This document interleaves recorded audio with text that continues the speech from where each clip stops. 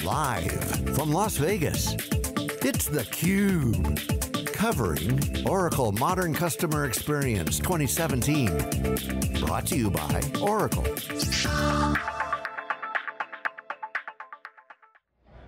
Hello and welcome back to the Oracle Marketing Cloud. Modern CX is the show name. I'm John Furrier with SiliconANGLE, theCUBE. My co-host Peter Burris. We're live here at the Mandalay Bay in Las Vegas with two great guests here. Laura, who's the General Manager and Senior Vice President of Oracle Marketing Cloud, and Kristen O'Hara, Chief Marketing Officer at Time Warner. Kristen, welcome to theCUBE. Laura, great to see you. Thank you. Great to see you again. So, first of all, the keynote this morning, you guys laid out the marketing future. It's a platform, it's modern customer experience, not a lot of other things in it, just a simple positioning. Tell us more. Sure, well part of it is around the need for us to deliver things that simplify a marketer's world, not make it more complex, and at the same time have an opportunity to onboard new innovations and do exciting things so that Time Warner can keep doing the exciting things that they're doing in the world of entertainment. So what we laid out really is a vision around the combination of both the human element and technology coming together in a powerful way to deliver on the modern marketing experience, and really about, for us, putting customers in the center so that our customers can put their customers in the center to create a richer customer experience. And as you know, it's about the ability to use data real time, predictive, use new technologies like artificial intelligence to make the companies we work with more differentiated and unique, and to take some of the pain points out of implementing so much technology so that they can focus on their customers. Kristen, at Time Warner, you guys obviously well established, but you have a lot of different groups within Time Warner. There's a data opportunity there. We're in a data-driven marketing world. You're the CMO. How's that working? What's the vision? Are you guys taking advantage of some of these things? If you could share some of the use cases you're doing. So I would say that we believe the companies that create the best quality content and can unlock the power of their data are the companies that are going to own the future.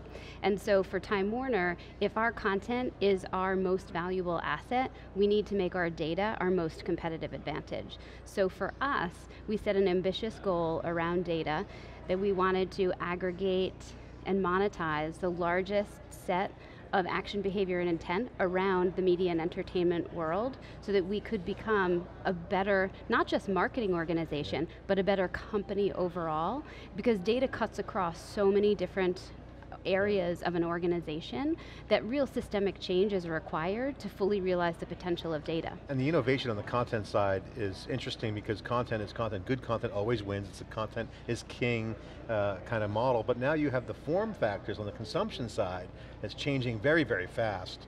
So internally, how do you guys look at that? Because it's an opportunity to merchandise differently on the content side. Well, I think one of the things that made data rise to the forefront so quickly for us as a company is that historically data wasn't in our DNA. But as the transformation of media and entertainment is happening and we're going over the top with products, we have more direct-to-consumer opportunities, and really digital and mobile puts all brands in direct contact with consumers. So we needed to find ways to harness that and do it at scale across our organization. We have 3 operating companies, right? HBO, Warner, and Turner, and we operate in 200 markets. So for us, the opportunity of scale of data to deploy that across marketing, right? We're a large buyer and seller of media, over billions of dollars on both sides of that spectrum. Franchise management, we manage giant franchises like DC, Harry Potter, Fantastic Beasts, Game of Thrones.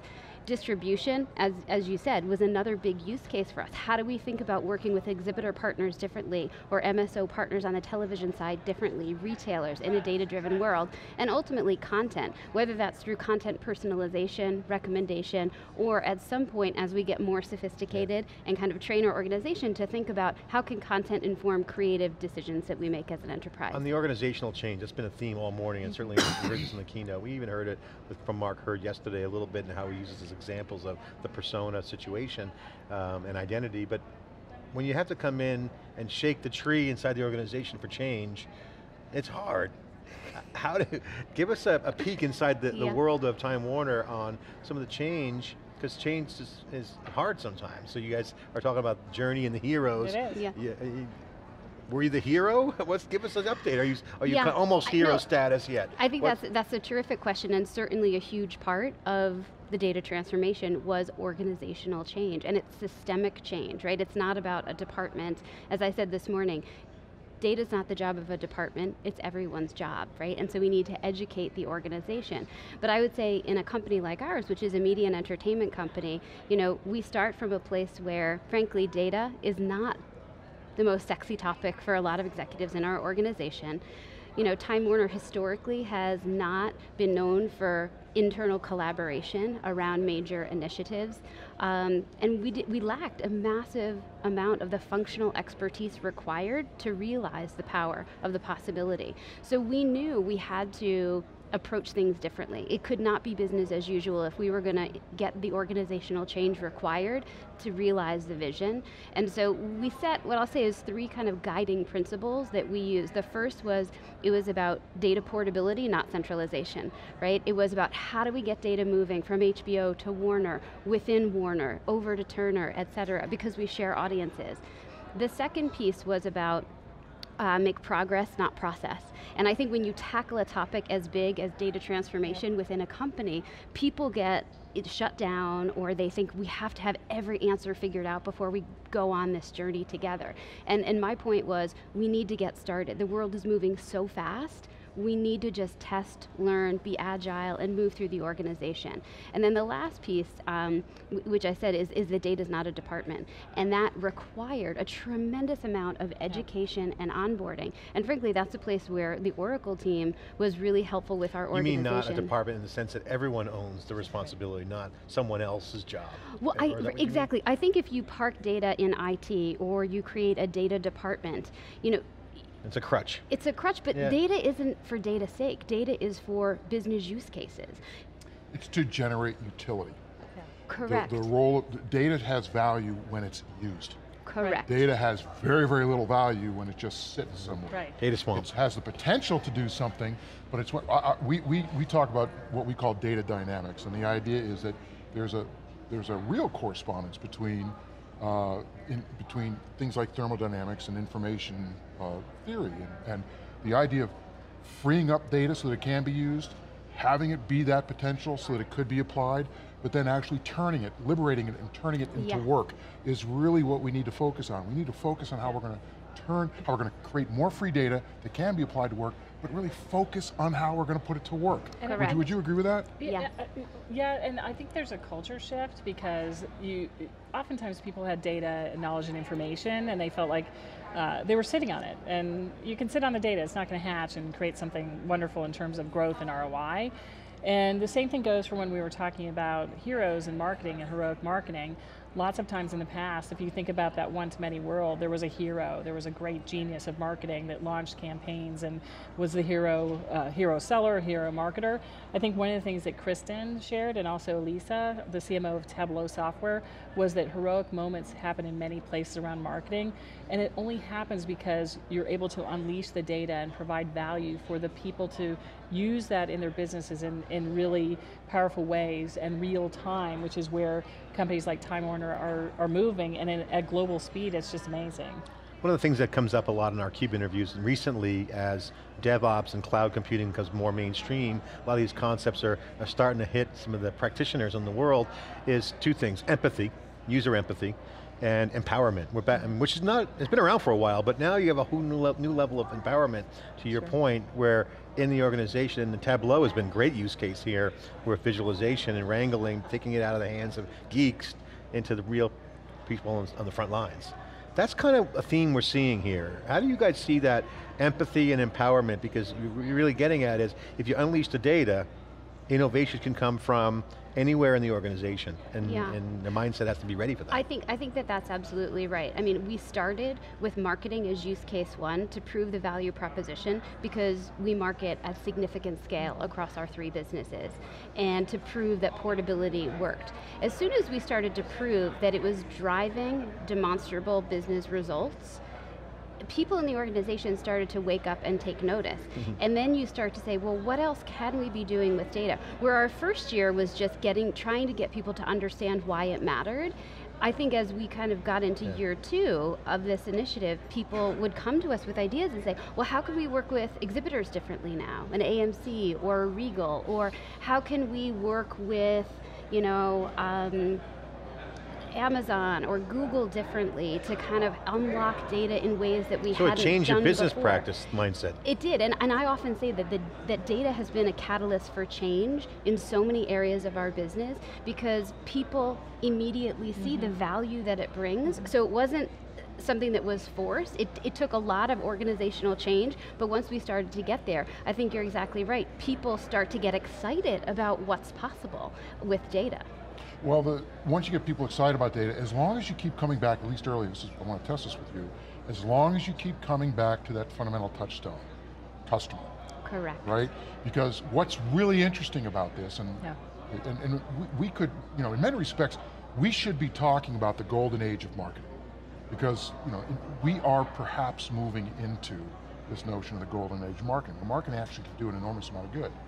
But one of the things that's so interesting is that that customers are now creating enormous amounts of data.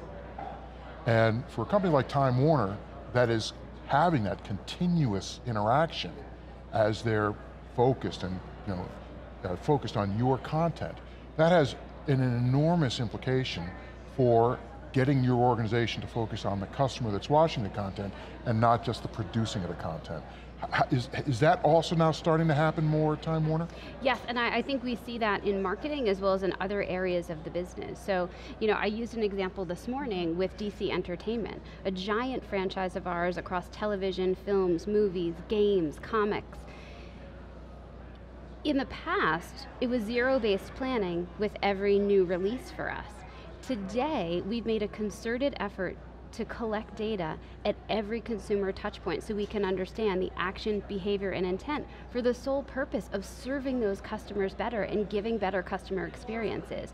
Whether that means this sequential storytelling in marketing that's as relevant to that person in terms of how they're engaged and where they are at the different life cycles in a particular franchise, or if you take something within HBO, like HBO Now, how can we do better content personalization or recommendation based on your historical patterns, which is something I think consumers are seeking, and frankly getting to a place where they expect that to be so. So the data can absolutely, it is about empowering better customer experiences across the board. How do you look at the AI trend? And we have a story on our site this morning actually about Hollywood and data, because the National Association of Broadcasters show is going on here in Las Vegas at the same time. We have our CUBE coverage over there. But you're seeing all aspects of the value chain, not just ticket sales for movies or other things on the merchandising side, but how movies are being made and how shows are being developed. So back to the asset of content. So this is kind of not just marketing, it's evolving into, so if AI does one thing, automates one thing, value will shift somewhere else. Are you guys there yet? Are you guys seeing that internally? Is that something that's being discussed? Marketing informing production. I don't know that I would say marketing is informing production. I think what we're seeing is that there's a lot more intelligence we have about how consumers are engaging with our content across various distribution platforms. Laura and I talked a little bit this morning about the role of AI and, you know, the threat of machine to man.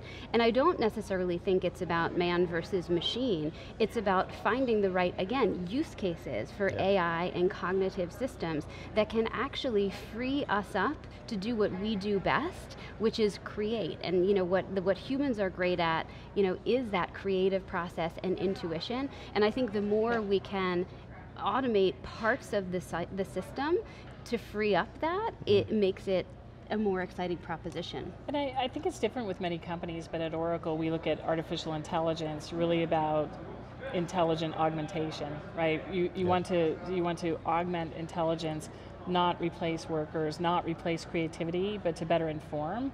So the strategy of building it in, not bolting it on.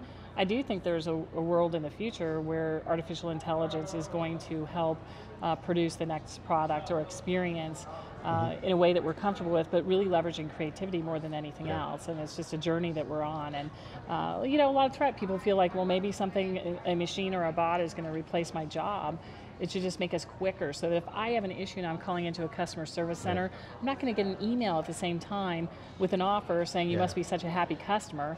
Hey, I know we had a problem, and at the same time I finished that service call and felt I didn't want to take the survey, they offered me something that may extend my loyalty. And that's where I think things are The coming automation together. will certainly do some impact on there, but it will shift. And I'm not from the school of thought that thinks that it's bad. I mean, people predicted that ATMs would replace bank tellers, yet the banks are opening up more branches than ever before. They're actually hiring more people. And they're selling more things there too. It's now a retail component. It could be, get my movies there, download to my phone soon, maybe, possibly. Okay, but the big question now is, for me, is you guys are doing great. What specifically are you guys using Oracle for? How are you leveraging Oracle? And what's some of the specific examples that you could share? Sure, so we have 3 operating companies, 200 markets that we operate in. We run hundreds, if not thousands of campaigns every year across our portfolio of brands. And so for us, we really needed a partner who could help us scale quickly in the ability to share data across business units, across geographies, across campaigns. But we also needed a partner who could help an organization that was not data first, right? We're not a data native company, and so it wasn't part of our DNA. So Oracle also played a critical role in helping to get us up, running, and markets onboarded. And I think over the time that we've been working with Laura and the team, the data management platform has been up and running, and I'm delighted to say we've shared, billions of consumer profiles across our lines of business that are informing campaigns. So it could be anything from— So you cross-pollinate data across organization. So examples would be if we have talent in a particular movie, like Dwayne Johnson, who was in San Andreas 2 years ago, then he was starring 2 weeks after that in Ballers, and then in Central Intelligence, another Warner release last summer. Our ability to understand that audience base and move data from one part of the company to another in real time is transformational. Another example would be Game of Thrones fans had a high propensity to be Batman versus Superman fans last summer. That insight allowed us to market differently, both from a messaging standpoint and a media standpoint in both campaigns. And we're seeing that over and over and over again. And I think we're using first-party data to launch every campaign that we're doing, and it really is moved us to a data first. This is how it's supposed to work. So talk about how it was before, because I can almost imagine you're throwing the dart at the board, I'm oversimplifying it, but the old way was kind of, you gather data as fast as you can. I mean, well, I think in our industry there wasn't really the old way per se, because we didn't operate direct to consumer businesses. So before the onset of digital and technology allowing us to harvest the signal at every consumer touch point, we didn't really have the means or the mechanism to action whatever data we had. It didn't connect into buying systems. So now that we have the tools, the capabilities, and we are direct to consumer in some of our businesses, has changed that. But as I said earlier, I think the whole data transformation has really been a catalyst for change. And a couple of senior executives said to me that exact same question. Well, what did we do before? How did we do this before? And it was, we didn't, but we didn't, and we didn't have the capability to do it, even if we wanted to. But we talked about it. So, in many respects, it's a Back to the Future, not a Time Warner property, I don't believe, but it was a kind of a Back to the Future moment in that we talked about, going back to the 1930s, the idea of putting the customer at the center of marketing, but we couldn't do it because we didn't have the data. And so it was a stylized thing, but we couldn't actually achieve it. And now, because we have these sources of data, we can in fact put the customer at the center. The question is, do we as a business have the will to do so? Because it upsets a whole bunch of 80 years of other practices and routines because we couldn't put the customer at the center.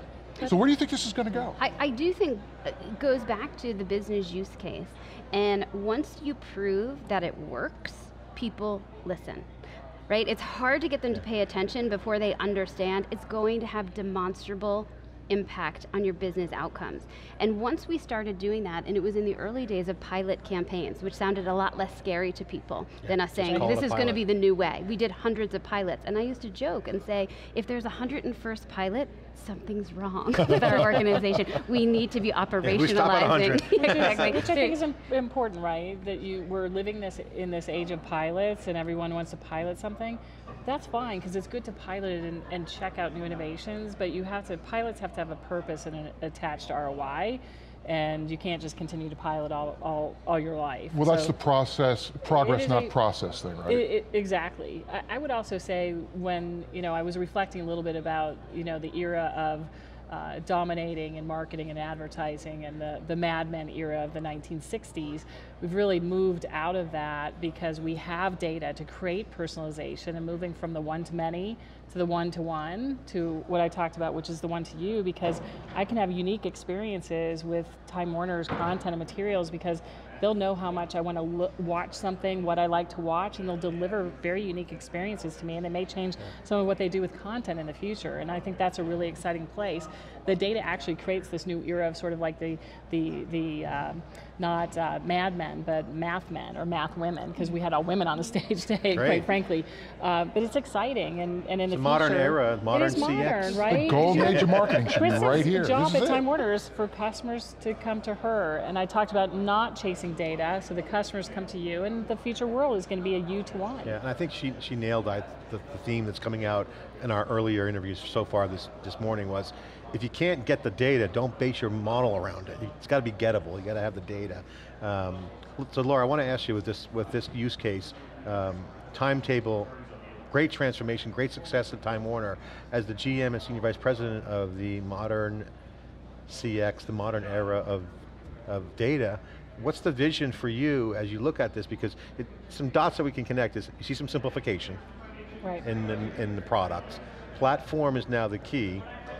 Can we get to the point where we can stand up campaigns and apps in minutes and weeks, not months?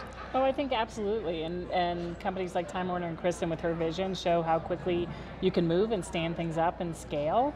And certainly the most important thing is to take out complexity, to unleash data, to democratize it, which we've talked about, and then to implement and take our products that actually serve the purposes against a very specific use case and a business ROI.